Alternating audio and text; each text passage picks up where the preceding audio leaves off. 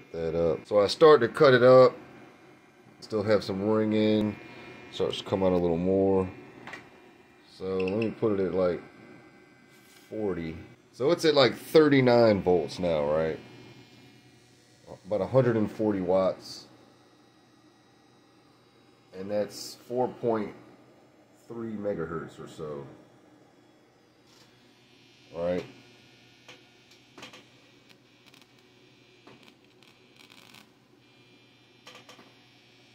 Start to hear sort of a hum in it.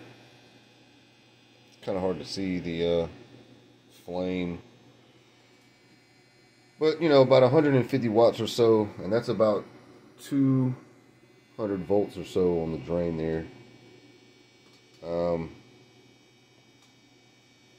But apparently, you know, with that switching, you know, it'll run that. That's not a bad little over 4 megahertz flame there. And technically I could bring it higher, right? I'm not sure at what point it'll fail.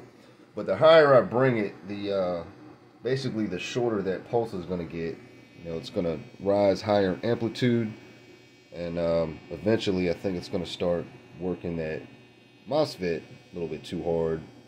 It's going to start heating up.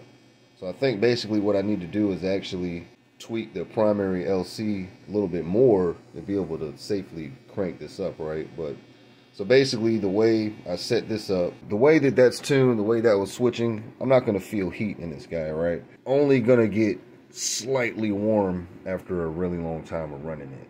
I've also got this little fan blowing on the driver, which is probably throwing a little bit of air this way also. I mean, I can feel like the slightest bit. I don't know, it might be helping it. It's tuned close enough to where I can run that power no problem, right? If I want to push higher than that, then it's going to get even more out of tune. Then it's going to start heating up, I would imagine. At some point, the ringing might get a lot worse. I don't know.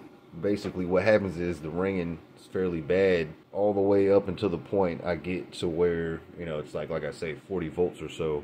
37, 38, still bad ringing. So just this, you know, slightest little bit of tuning there kind of makes the difference. See, I've got quite a bit of length of wire here. So I started out running much shorter wire, like one turn, real thick wire, made it real short. And then I kept backing the cap size down on the shunt to see how high of a frequency I could get the LC running at. And it seemed like the shorter I made the wire, the higher I tried to bring that frequency, the more ringing I would see in the switching. I probably have sort of a max on this FET that I'm going to be able to run and still manage the switching without it being too bad, because I can't make it like super duper short.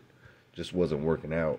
Something about this length that actually liked a little bit more. So, you know, maybe chop a good length off of it. You know, maybe something like chop it like that, bring the frequency a little bit higher, but I don't think I'm going to be able to bring it to like 6 megahertz or more. I feel like I need to add maybe another 150 picofarad or something like that, which I just don't have any more caps right now. I'm waiting on them. Probably push this coil higher power, no problem, right? I really kind of wanted to run something like that though, so still have to work on that. Coming out of a screw. And it just washes out this camera. I don't know if I can drop the brightness. I don't know. Anyway, yeah, I can push about maybe like 160 watts without getting too scared, I guess.